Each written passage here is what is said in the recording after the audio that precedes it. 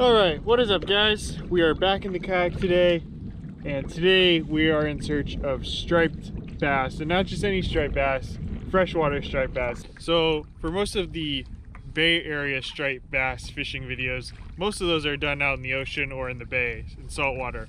But there are a few places here in the Bay Area that hold landlocked striped bass, and that's exactly what we're doing today. We're trolling out here. Got two rods. I got my normal rod set up here on the downrigger, and that's going to be at 30 feet to start out. That's just right in the middle of the water column. If I see more marks on the bottom, I'll drop it down a little more marks on top, I'll bring it up a little bit. And also, just to keep it interesting, I have my trout set up, and this is actually a new rod. I'll talk more about it later, but basically if I catch some of this, it's going to be an adventure. So we got a little chop on the water this morning. It's overcast, not too bad. It'd be nice if this wind calmed down a little bit, but we'll see. Other than that, all the thing left to do is catch some fish.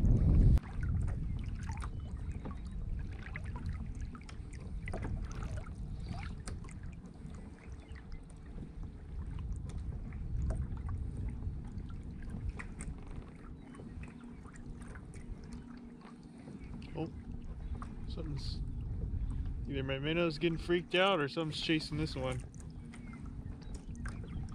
Yep, oh, fish on. Oh, nope, missed it. Definitely had a bite though. Come back for it.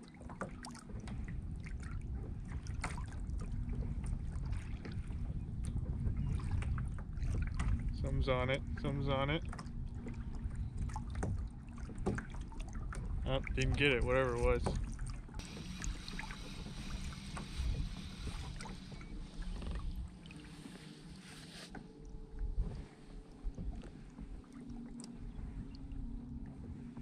Yeah, it looks like something tagged him. Striped bass don't have the big teeth that like a halibut or lingcod or some of the other game fish that we have, salmon, those kind of fish.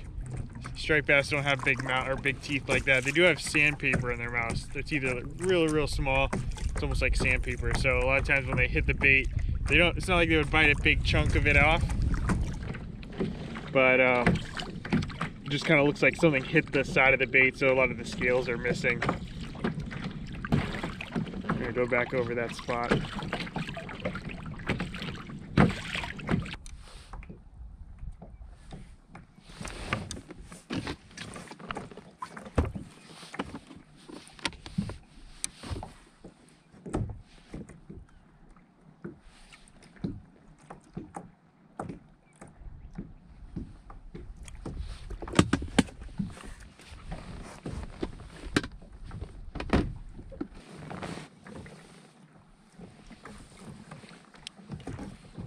Alright, let's reset and do this again.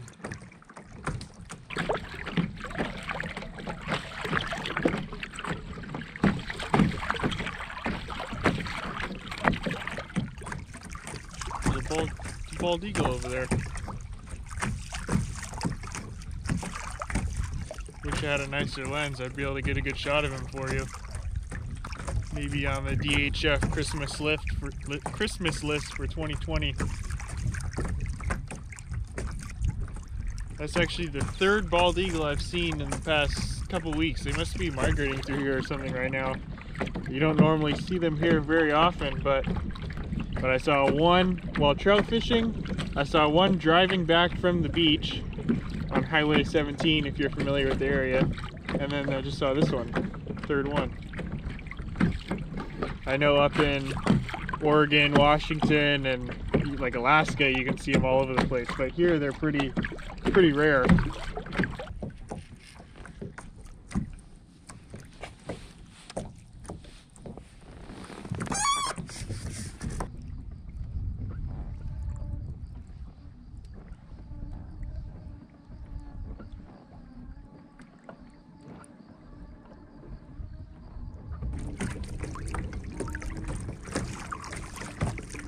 Yep, I think there's fish on here.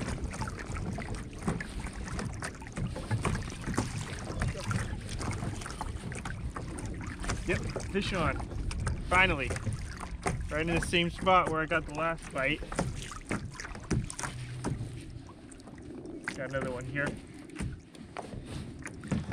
See if we can keep going. I'll leave my other line in. Maybe I'll get a double. We'll see.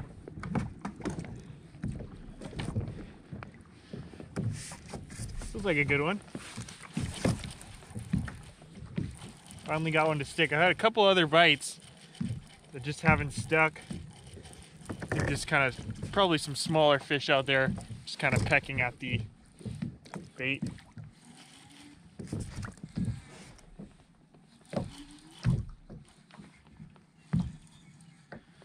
There we go. Get the skunk off the board. Not a giant, but there we go. Fish number one, and we're right over a big school of fish. I wouldn't be surprised if this other rod went off here. Got him right in the corner of the mouth there. I don't think this is gonna be keeper. We're looking for 18 inches here in California. Striped bass, legal limit is 18 inches. I have a feeling this guy's like 16. I'm gonna say 16. Yeah, we're right over a big school of fish right here. Got my trusty bump board.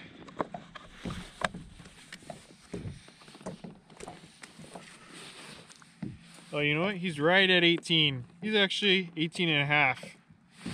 He would be a legal fish, but I'm gonna let him go. First one of the day, we're gonna look for something a little bit bigger.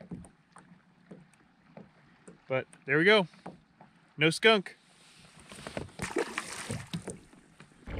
So all I'm doing right here is I'm just trolling back and forth through this same spot. So I got a couple bites first, and then I finally was able to hook that last one. And what it is there's this point off to my right side here. I think you'll be able to pick it up with that camera. It goes off and out into the underneath the water here. So we got kind of a little underwater point right here where I think there's probably some bait getting pushed up against it. And this is where that big school of fish is that I showed you right after catching that last fish. And just trolling back and forth, going over it. I can see on the fish finder, once I hit that school, I mean, you saw the picture. There's fish all over the place. Oh, look at there's the bald eagle right there. He looks like he's looking for some fish. Oh, he thought about it. He thought about it. Oh, here it comes. There it goes, right there. You're gonna get a first. Oh, oh, nope. He thought about it though. He definitely was thinking about it.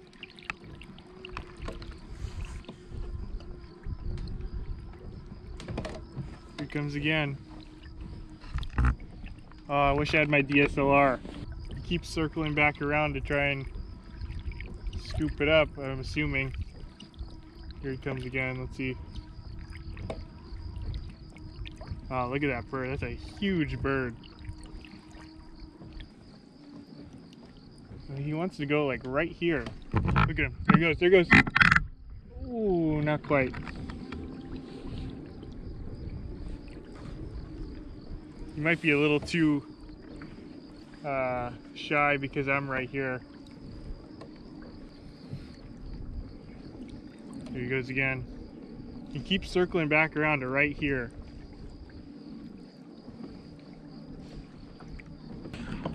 He comes back around. Oh, oh. He's definitely thinking about it. There must be something in the water right there. There he goes. No, not quite.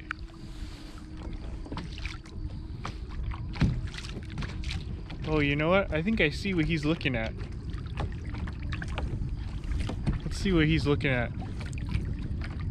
There might be a dead fish just floating on the surface over here.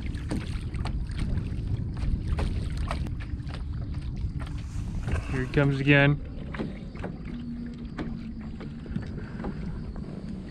Right over top.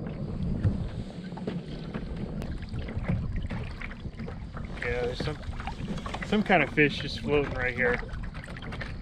It could be like partially alive, maybe. Let's see. I think it's a shad of some sort. Oh no, it's a. Oh yeah, it's a shad. Oh, and it's still alive. Look at that.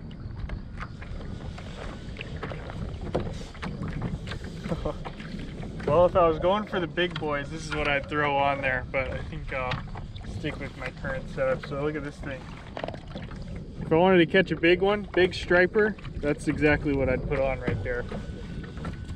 Basically, those minnows that we're using are just really small versions of that, which swim around here. And striper get really big in here. I mean, they can get up to like 60 pounds. I think the record, I don't know what the record is. I think it's probably around there somewhere. And that's exactly what they're eating, get that big. So anyway, let's release him. I'm not sure he's gonna make it, but maybe that bald eagle will come back and get him. Yeah, that's probably like a 1 pound bait right there.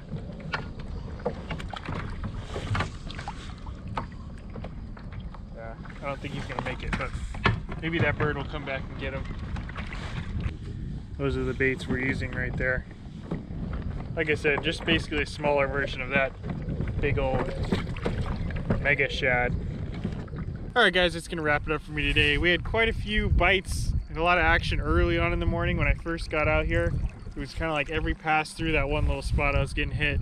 But since then, I've been trolling around for about 2.5 hours with no action other than the one fish that I was able to net. So I don't know, I think the bite's kind of turned off now. We're gonna head in, but let me just show you the setup that I used to catch that one. That fish is a G Loomis 9-foot with a Shimano Calcutta 400. This is my normal salmon setup, and since we're using a downrigger out here today, it's pretty much the same deal, just striped bass instead of a salmon. And the one rod that I kind of teased in the beginning of the video, my trout rod, this is a Ray Fishing Phantom, which is a local guy I met while I was out on the lake a couple videos back, and he hooked me up with some of his rods, and I really like him actually. This one is a 8.5 foot. It's basically my slightly heavier trout rod or my super finesse, either striped bass like we're doing here or surf rod. So expect to see this rod more in future videos. It's super light, really like the action. The only kind of drawback or thing that I wish it had more was a longer butt. So it's kind of a short butt, but anyway, I'll leave it linked in the description below if you want to check it out. Really like this one, and I actually have a few more that you'll see coming up in future videos. So quick video out here. I do want to come back one more time before the big ocean season starts, which is salmon, rockfish, halibut, all that stuff is coming up in about a month or so. So not much time left, but I do want to come back out here one more time, see if I can get some more striper than I did today. So thank you guys for watching, and we'll see you in the next one.